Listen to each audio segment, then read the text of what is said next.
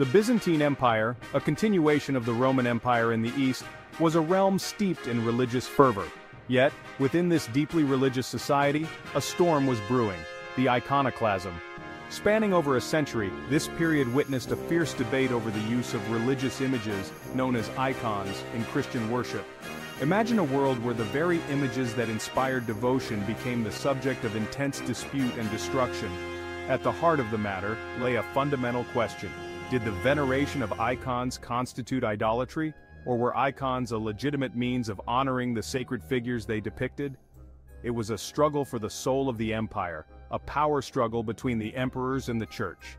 To understand the Byzantine iconoclasm, we must delve into the historical context, explore the arguments of both sides, and examine the key events and figures that shaped this tumultuous period.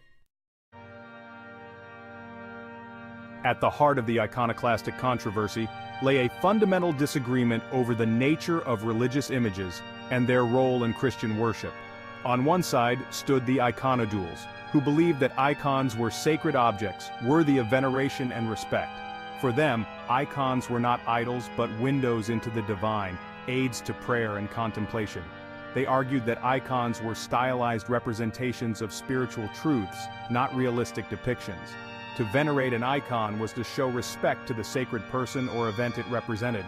On the other side stood the iconoclasts, who viewed icons with suspicion, seeing them as dangerous representations that blurred the line between veneration and idolatry. They argued that the Second Commandment explicitly forbade the creation of any likeness for the purpose of worship. The iconoclasts believed that true faith should be based on Scripture and the teachings of the Church, not on visual representations. They feared that the common people would be led astray by the veneration of icons, mistaking the image for the reality it represented. The iconoclasts and iconodules represented two distinct theological and cultural currents within Byzantine society. The iconoclasts drew support from certain segments of the clergy and some emperors who saw in iconoclasm a way to centralize their authority. Geographically, iconoclasm found its strongest support in the eastern provinces of the empire. The iconodules drew their strength from the monastic communities where icons played a central role in prayer and meditation. Many theologians and bishops also defended the use of images, arguing that they served a valuable didactic purpose.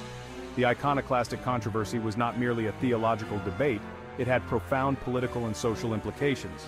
The emperors who embraced iconoclasm saw it as a way to assert their authority over the church and to unify the empire.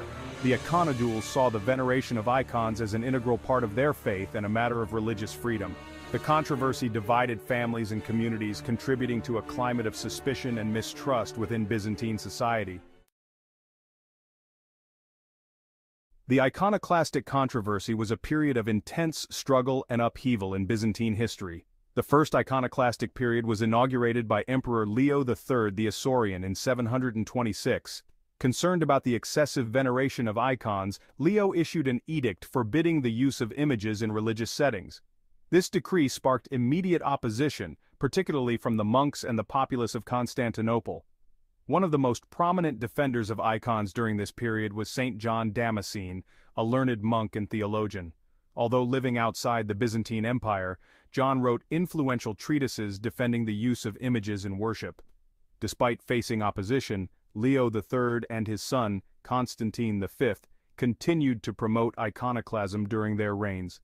Constantine V convened the Council of Hierea in 754, which condemned the use of images and declared iconoclasm the official doctrine of the Byzantine Church.